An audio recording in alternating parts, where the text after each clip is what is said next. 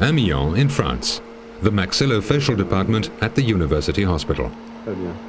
After radiotherapy for cancer, this patient has necrosis in his jaw. He must be operated upon immediately before the lower jaw decomposes totally. On the scan of the jaw, the red is the necrotized area. The scan is sent to Louvain in Belgium via the internet.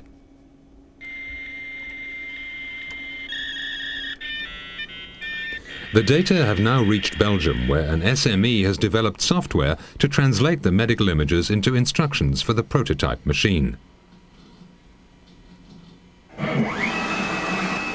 A laser beam moves across a bath of liquid resin. It draws the exact shape of the cranium, millimeter by millimeter.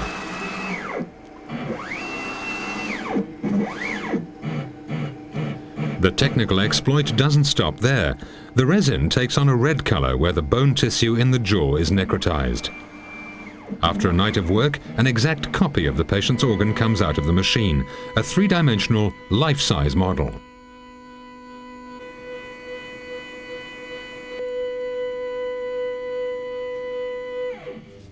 The surgeon now has a precious instrument at his disposal in preparing the operation.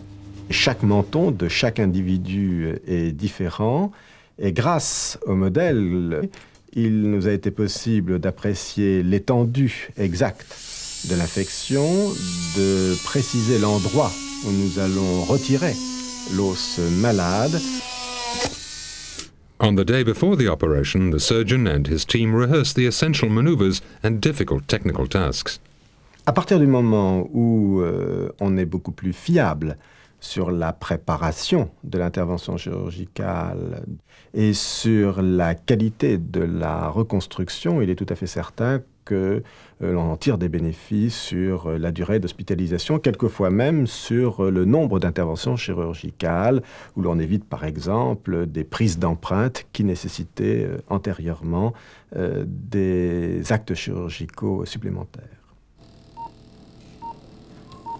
Back in France, the day of the operation, which is a highly delicate one, a piece of bone is taken from the fibula for grafting onto the lower jaw. The necrotized part of the jaw has been sectioned. The fibula bone is shaped to form the missing chin.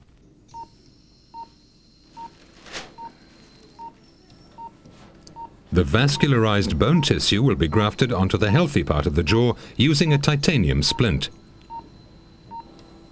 This splint was pre-formed the day before using the resin model. The fixing points have also been established using the prototype.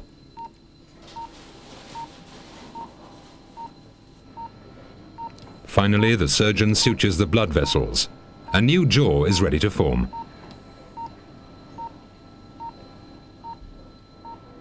A scan of the reconstituted jaw will be sent back to Belgium, where a second prototype will serve to indicate the appropriate locations for fixing dental prostheses.